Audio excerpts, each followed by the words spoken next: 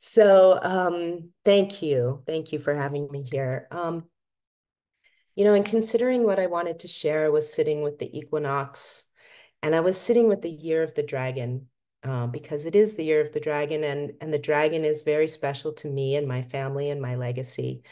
And so interestingly, I was also sitting with some gene keys and I'm not an expert in the gene keys, but I'll just riff for one moment on this because it really helped me to find my way in to what I wanted to say.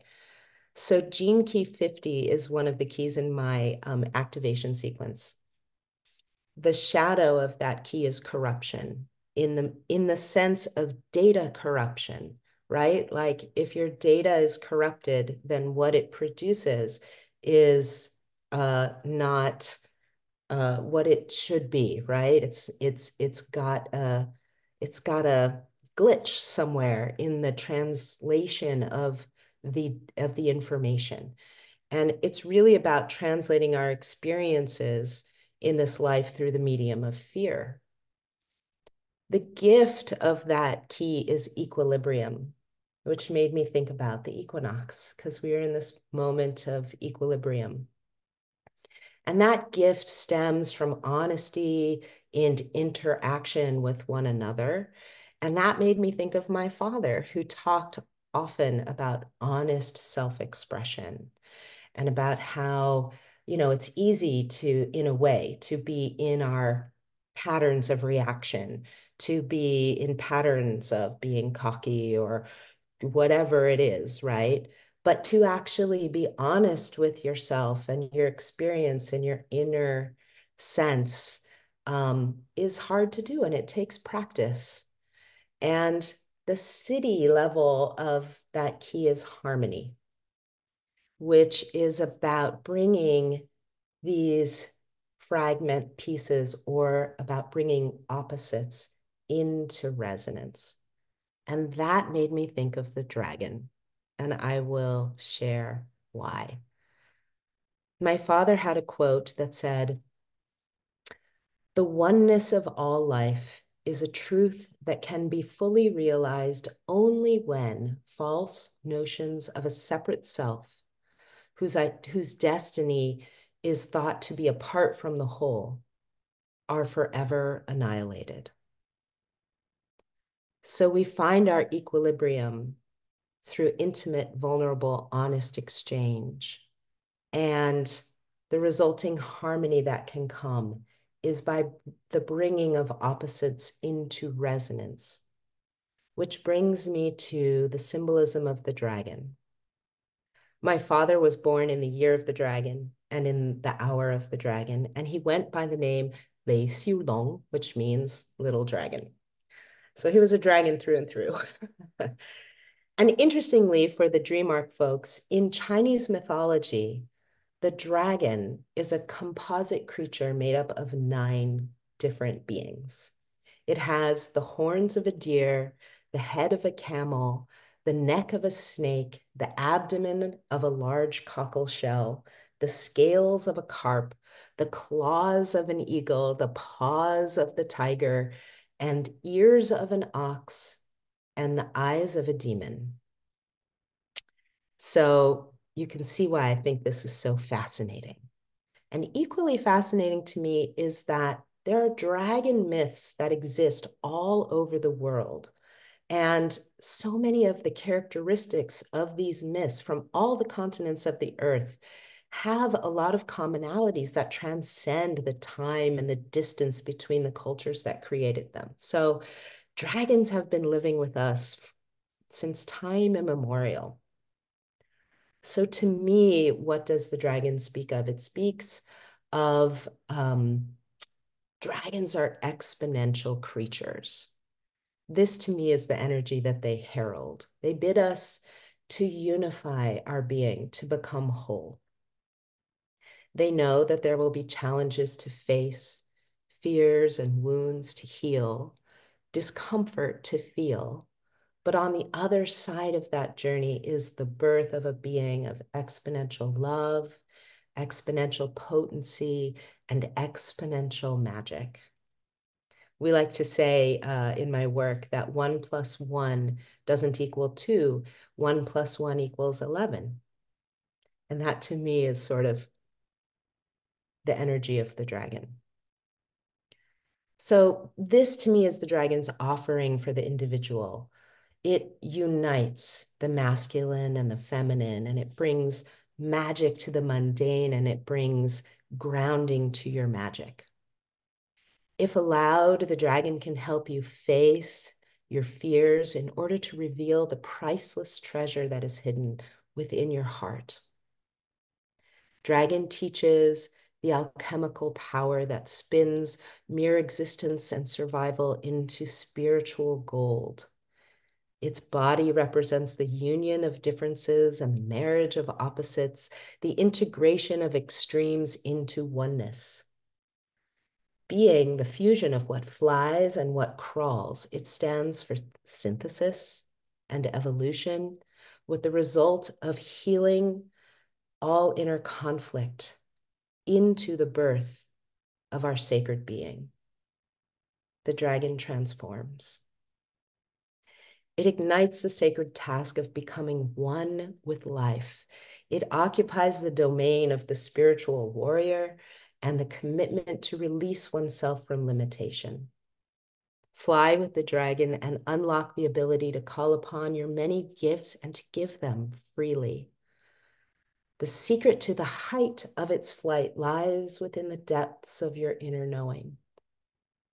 Become one with your nature, your own and the world's, and dragon helps you bring coherence to body, mind, heart, soul, and spirit as one thing with infinite expressions. Call upon the dragon when you need strength, when you seek freedom, when you wish to roar, and when you claim the wholeness of your heart. As my father said, not to localize or partialize is the end of spiritual training. When it is nowhere, it is everywhere. When it occupies only 1/10, then it is absent in the other 9/10. Let a person discipline himself to let the mind go on its way instead of trying deliberately to confine it somewhere. Let it be the one without opposite, infinite and unceasing. So on this equinox time, how do we come to be in balance? We come to understand balance by the experience of being out of balance. And life, which is constantly moving and shifting and changing, is the experience of out of balance. And in fact, you can't move without some small moment of out of balance. In order to take a step, you have to pick one foot up off the ground and be on just one leg for even a moment in order to take that step forward. And so it is with this world, which is a world of duality. That is the experience.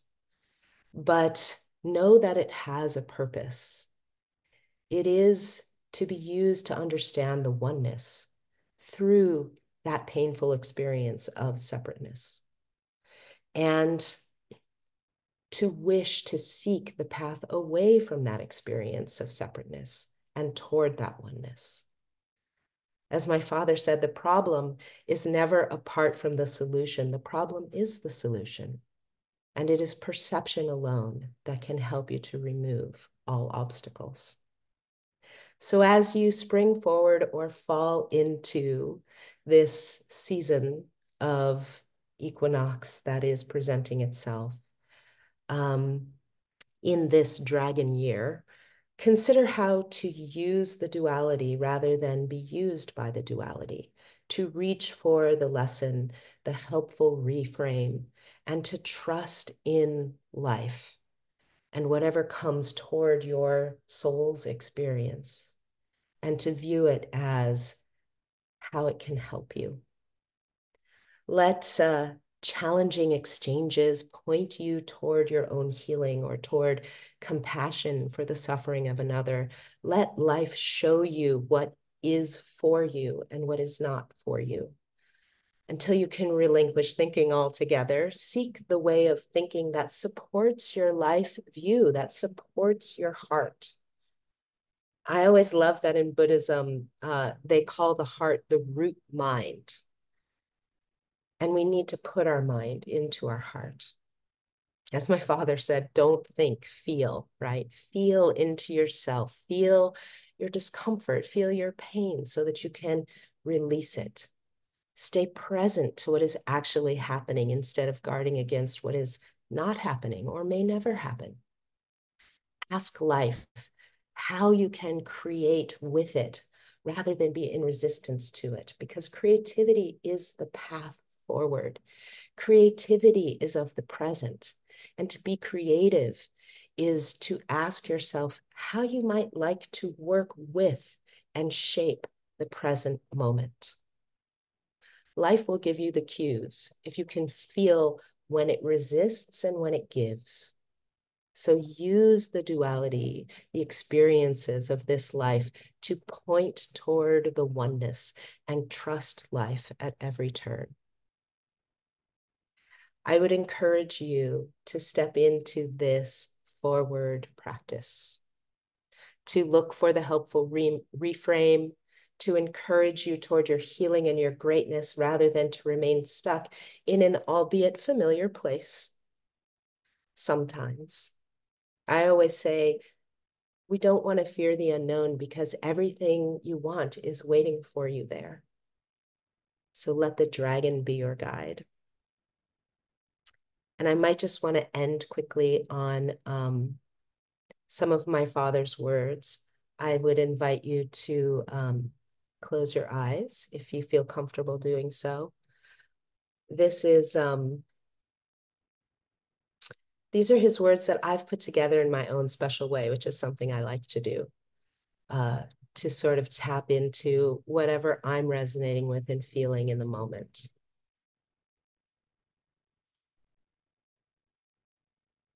Empty your mind. Be formless, shapeless, like water. Do not strive to hold the mind anywhere, but let it fill up the whole body. Let it flow freely throughout the totality of your being. Experience a continuous actualization and differentiation of form. This fluidity leads to interchangeability. This self-witness leads to awareness. This totality leads to ultimate freedom.